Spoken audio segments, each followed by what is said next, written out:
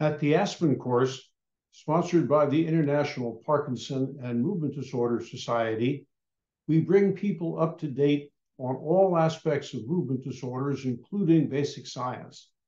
There has been a very interesting new basic science observation about the nature of the motor cortex, which is clearly important for understanding different types of movement disorders.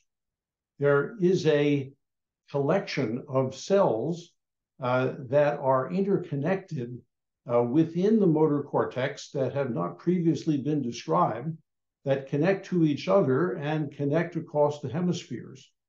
And these cells are a very important integrative network for somatic sensation, for action, for thinking, for pain, for emotion, all sorts of things.